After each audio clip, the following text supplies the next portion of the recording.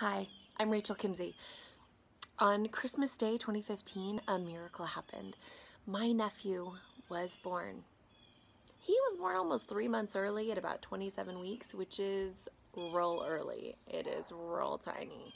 But because the hospital was amazing, because they knew that it might happen, because they were ready, because of the miracle of modern medicine, he survived. He's doing amazing. He's thriving. He's an incredible kid. But another miracle happened that day too.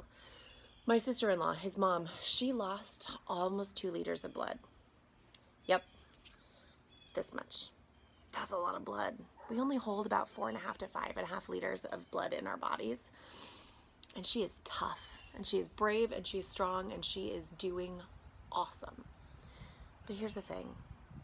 No amount of medical intervention, no amount of incredible doctors, no amount of preparation, no amount of modern medicine can save a life when what you need to save that life is blood.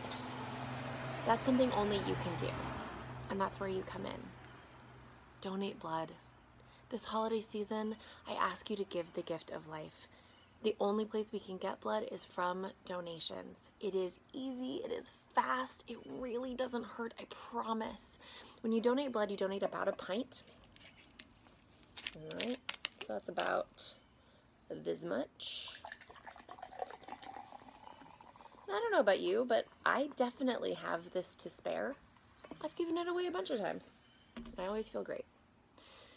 You give away this much, and you save lives. You make it possible for people to get better, to heal, to repair, to get through the things that they need to get through so that they can get on.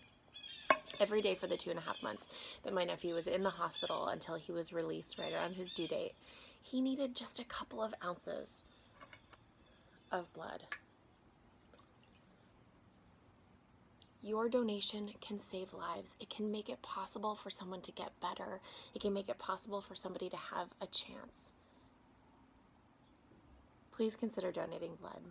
And if you can't donate blood, that's okay.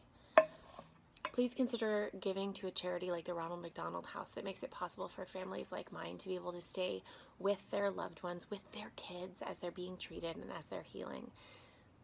Please consider donating to a place like St. Jude's where kids can get treated for free no matter what their illness or their condition. Do what you can. You matter, and it means a lot. Happy holidays.